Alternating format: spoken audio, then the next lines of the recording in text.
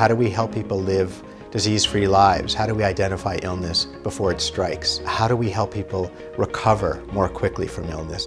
Digital technologies are giving us the hope to solve problems that were viewed as unsolvable. We are absolutely entering a new era in medicine. Digital medicine creates the promise of our ability to actually go to the patient, and not just when they're acutely ill, and not just for appointments, but really 24/7. We're making it easier for patients to get the health care they need. We found that there was a critical need of patients in rural communities that didn't have access to expert providers for hepatitis C. We're developing an app for both patients who are infected with Hep C as well as their providers who are taking care of them.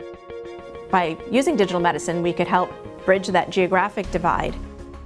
We are one of the only few innovation labs in the country which are totally inside a medical center. So this allows us to test new technologies very fast, integrate that, and help to improve patient outcomes. What we are doing in digital medicine at Sinai has not been done before. Bringing digital technology into the operating room now allows me as a surgeon to plan my operation. I'm suddenly able to solve a problem that for many, many years in my career I was not able to solve.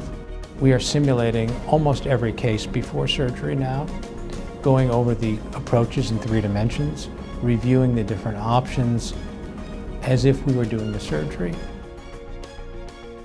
We have brought together a collection of many of the brightest minds in digital medicine. Digital medicine is revolutionizing the way we conduct our clinical studies.